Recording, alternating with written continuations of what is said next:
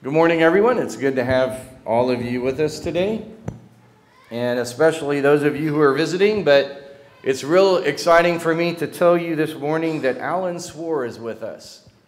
We're excited that Alan is with us. He has been homebound for years, and we're just so glad that he's been here, but I want to tell you why he's here. The sun is shining. And he is in a wheelchair that can drive him all the way here. So he drove his wheelchair for miles to come worship with you. So thank the Lord for people like Alan Swore. It's also good to see the Wells with us, who are visiting with us. It's good to see the Hargroves visiting with us as well, especially Ross, my young man that was in my cabin a long time ago, and watching what a great young man he's grown up to be. And so proud to have him with us today. But I have an announcement I want to share about John Banks. We were able to see him this past week, and the family's statement is that he has gotten to a state that hospice has been called. The family is taking it day by day. So remember John, Reagan, and Axel and their families in your prayers. Maybe you have childhood memories, as I do, of growing up going to church, as we say. I grew up worshiping with a church that met in a large, austere building of mammoth proportions, sitting upon hard and well-lacquered pews that had been there when I was born for over or close to 4 decades. Still so polished that I remember one Sunday morning the polyester of everyone's Sunday's finest making an unforgettable sound as everyone rotated to turn around one Sunday morning when a visitor protested the words of the speaker. Life-changing moments that you can remember from your childhood. Like also when your mom gives you a pre-ripped half piece of double mint gum and you realize that when you put it in your mouth that it tastes like perfume and purse dirt.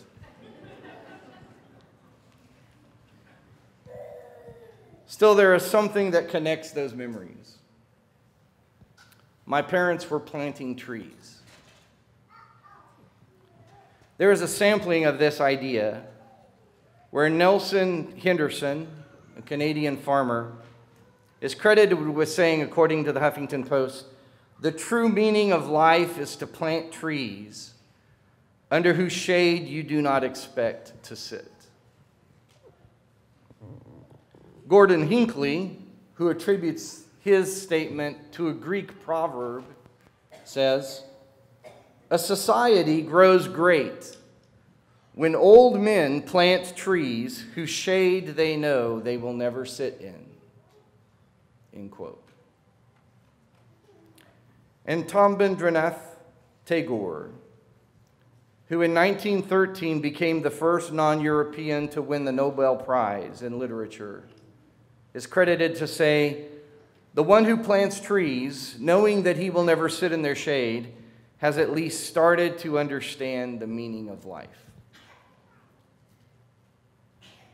Integrity, honor, courage, and faith are the cornerstones of a life well lived. And the men that said these things that we have attributed to them, the question is always who said it first and who cares? But the three statements all come together to make us realize that our job is to plant for the next generation to come. To recognize that in every single act we perform, we are giving an example of how to find meaning and happiness, not just in our own lives, but to exemplify it to those who will benefit from it. And so we began this year focusing our attention on worship so that we would truly see worship in the presence of God. We talked about the beginning of worship, the why are we here anyway, and the applications of fasting. But today we want to address the legacy of worship. What tree are you planting? Truth is universal. It needs to be shared and repeated as often as possible. And so when Henderson, who perhaps read the quote from Tagore, he changed it up and made it meaningful so that he could express to his family, because the story is, I read it on the internet, so it must be true, is that Nelson Henderson, who is credited as this Canadian farmer to say this, when his grandnephew found out that it had been attributed to him, but then he read it in the writings of Tagore, he wrote Huffington Post and told them they needed to change the credit because the source was Tagore and not his great uncle. The question is it true? The meaning of life is found in the shade of wisdom that's been left to us by those who precede us. And so the question is, what sort of plant, what sort of tree are you planting? Look in Psalm 78.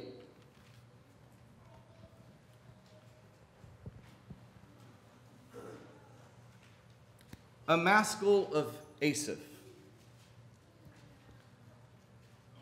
Asaph was this is one of 12 maskils that Asaph wrote. And he was a minister to the temple as a Levite. And he says in verse 1, "Listen, O my people, to my instruction. Incline your ears to the words of my mouth.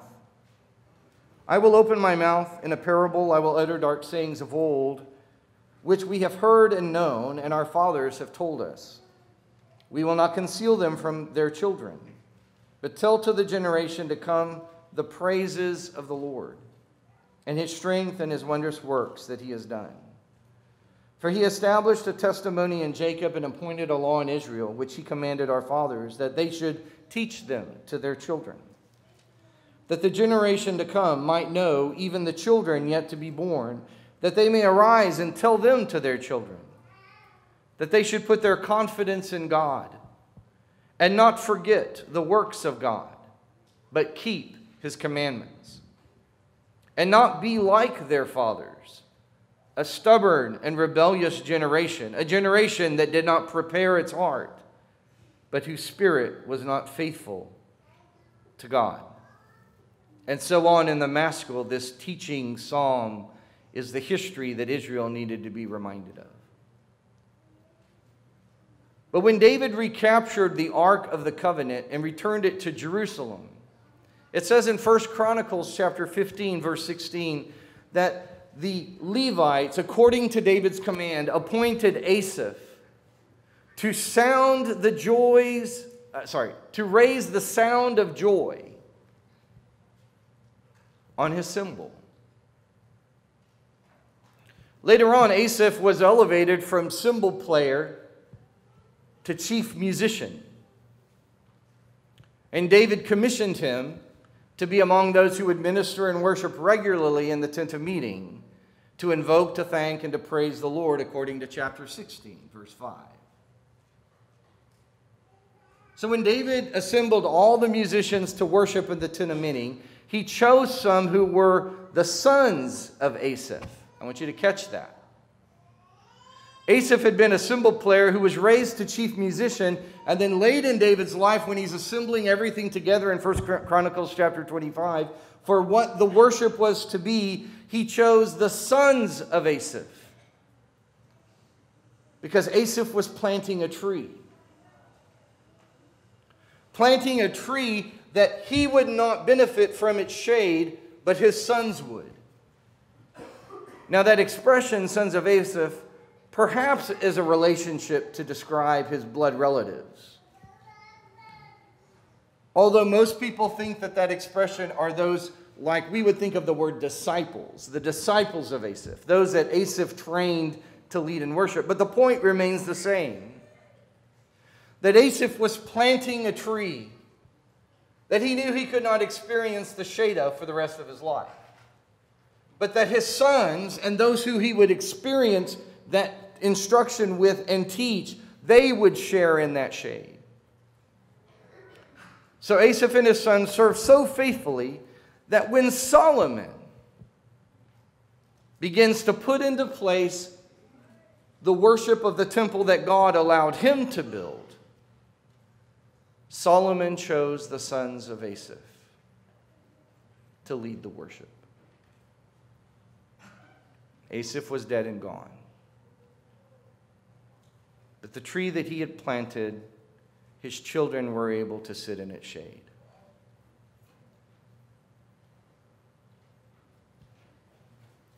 Asaph took a small part before his usefulness became evident to David. Nothing is said that Asaph was ambitious. Nothing is said that Asaph knocked other people down so he could play the cymbal. But instead, he taught people, perhaps his sons, to pass on to them the next generation of his experience, to give to others what that experience was, so that he didn't know, he didn't have on his radar, that 100 years later, King Jehoshaphat would pray for protection against the invading armies and receive a prophetic word given by Jahaziel. 2 Chronicles 20, verse 14. One of the sons of Asaph. Then 140 years, even after that, when Hezekiah was king, the sons of Asaph were among the Levites who cleansed and consecrated the temple to worship to God, so that the restoration of worship would be what it was supposed to be. Then, another 80 years later, in 2 Chronicles chapter 35, verse 15, after their great apostasy, and the book of the law was found in the wall during the reign of the young king Josiah, and they put into place to celebrate the Passover again, the singers were the descendants of Asaph. 2 Chronicles 35, verse 15. And I could go on. But Asaph was purposeful and intentional, that the tree that he would plant and the shade in which the next generation would sit would be a glory to God.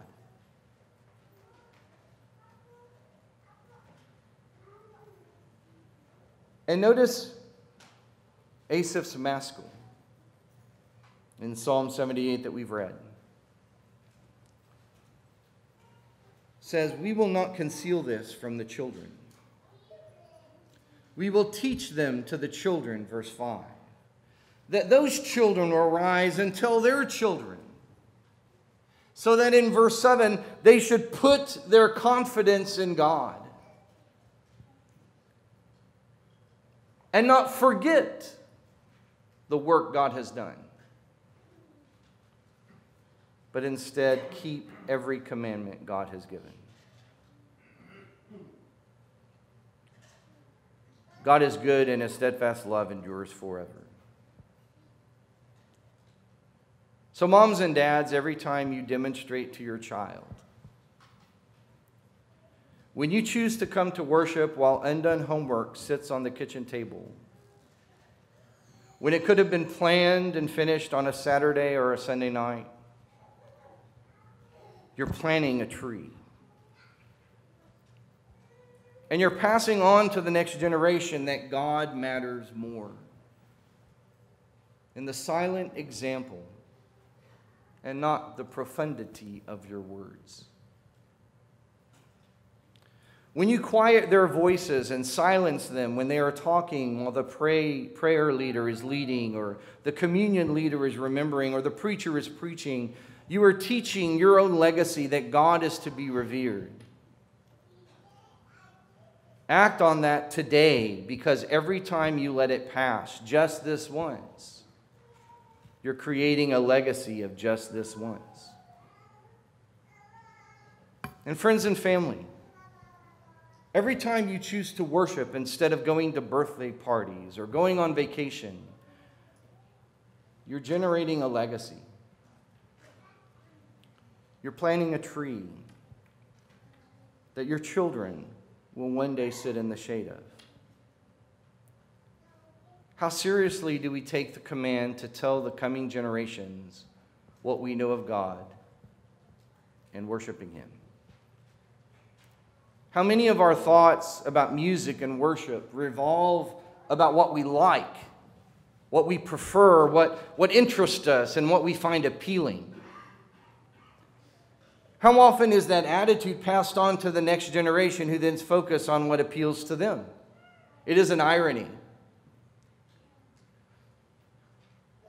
that churches separate their meetings for different musical tastes. The progressive or the modern or whatever you want to call that worship. In the short run, it may bring more people to the congregation to worship, but in the long run, it keeps us stuck in the mindset that musical styles have more power to divide us than the gospel has to unite us. When we realize that the shade that will grow up in the next generation will be a reflection of the tree that we have planted.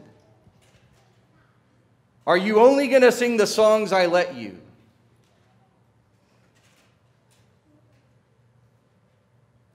Are you going to only sing the songs I like? Or are we going to do everything that we do to worship God? One person wrote, if we aren't careful, we become guilty of chronological narcissism that views our generation and the music that we sang as the most important one. As Winston Churchill said, the further back you can look, the further forward you can see. But another lesson comes to mind in this story of Asaph. When you go to 1 Chronicles 13, look there with me.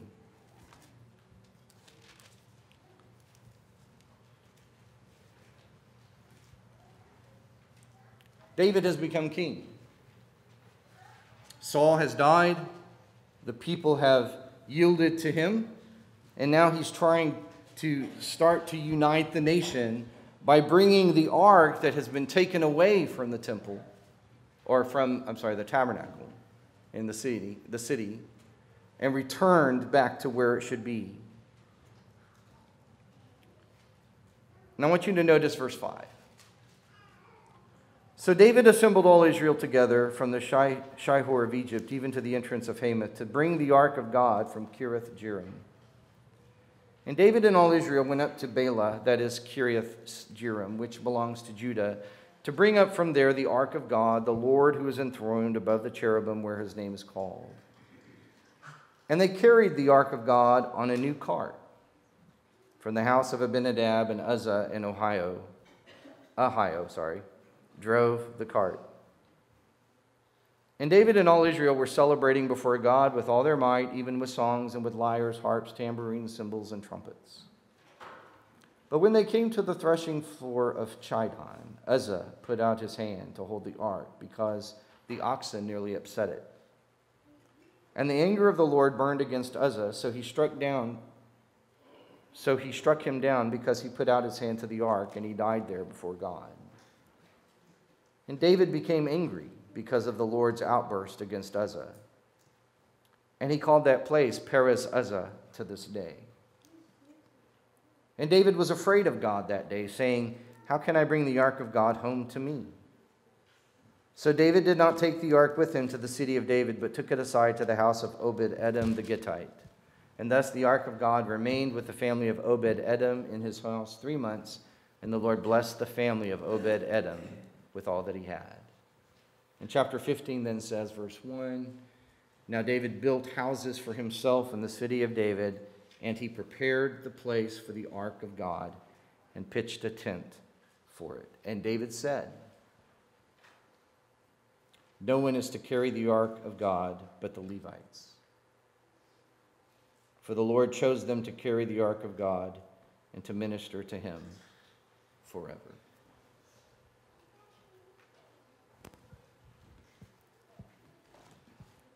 God had made very clear the instruction about the ark and its relationship to the Israelites. In Numbers chapter 4, verse 15, after Aaron and his sons have finished covering the holy furnishings and all the holy articles, and when the camp is ready to move, the Kohathites are to come to do the carrying, but they must not touch the holy things, or they will die. The Kohathites are to carry those things that are in the tent of meeting. No matter how innocently it was done, touching the ark was in direct violation of God's law. Notice also that David took his men to collect the ark. He did not even gather the priests. He did not even gather any of the Levites. He did not even think of the holiness of the event of his action, bringing the ark back to the place where his people could worship. That was a great mistake. And upon it he built a cart. It doesn't even matter if the cart was old or whether it was new. We love to make it, it preaches really good to call it the new cart, but any cart was wrong. Because the staves of wood were to be run through the sides on the rings that were already pre-prepared for it, and it would be carried. The failure to do God's instructions would be not reverencing God. Having such an attitude of independence that would border on rebellion and disobedience. In that act, David was planting a tree. And in his act of planting that tree, Uzzah dies. Now, when we talk about that, it is such a graphic and horrific experience when we read that. But the text will tell us, as it's paralleled also in 2 Samuel chapter 6, that the ark had been in Abinadab's house. Remember, his sons, Abinadab's sons, were Uzzah and Ahio. So here in your house, you're growing up, and your dad has the Ark of the Covenant sitting in the living room. And Uzzah reached up to touch it when it's being carried on the cart to stay it. Maybe we could perhaps say that it was reverent on his part. He wanted to protect it, and that's perhaps true. But his father planted the wrong tree. Uzzah's father should have told his sons, every day that that ark is sitting in their living room, that ark is not supposed to be here. That ark is supposed to be in the place where all of God's people can worship. And you are never to touch that ark. Jonadab failed. And his son paid the price. Because his father didn't plant the tree for his son to live in the shade the way it should have been. And notice when we read the account, it tells us that the oxen stumble. The ark didn't fail or fall. The cart didn't fall or fail. It's just that it wasn't done the way God needed to be honored in. And when Job asks his friends in Job 11, verse 7, can you fathom the mysteries of God? Or as Isaiah would say, his understanding no one can fathom. Or as the psalmist says in Psalm 145, verse 3, his greatness no one can fathom. David was planting trees.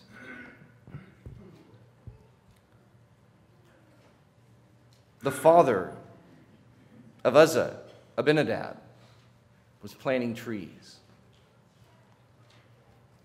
And the shade that Abinadab's son Uzzah grew up in led to his death. And maybe the shade that David planted led to the death of his own son Absalom. Who knows? But what we do know is that something of this transcendence about God's presence is lost on us. In the time of Moses, the people knew the awesomeness of God's absolute holiness because of all that he did among them. They had witnessed the great miracles when they began as a nation, and every parent, Deuteronomy 6, verses 4 through 6, were to tell their children over and over again, not ritually, not annually, not habitually, but expressively, that this is the God I love. That this is the God that I adore. This is the God that I respect. This is the God who is awesome, and this is the God of our family. They had witnessed great miracles when the ark was with them. They saw how the ark blessed the house of Obed-Edom. And the more that we try to bring God back to the way that we think or reason, the further away he will always seem. Uzzah forgot that. David forgot that. But David learned and said, no one is to carry the ark of God but the Levites. So what kind of tree are you planting? You may never feel its shade. But what kind of tree are you planting? You're building a legacy of worship. That God is to be revered. You're building a legacy of worship. That God is to be obeyed. And you're building the legacy of worship. That God is the God I adore and that I worship. If you're a Christian this morning and you need us to pray with you, please let us know. But if you're not a Christian this morning and you know the words of Jesus who says, he who's believed and has been baptized, we'd be happy to make you his child by your act of faith and the transforming power of his blood. As together we stand and as we sing.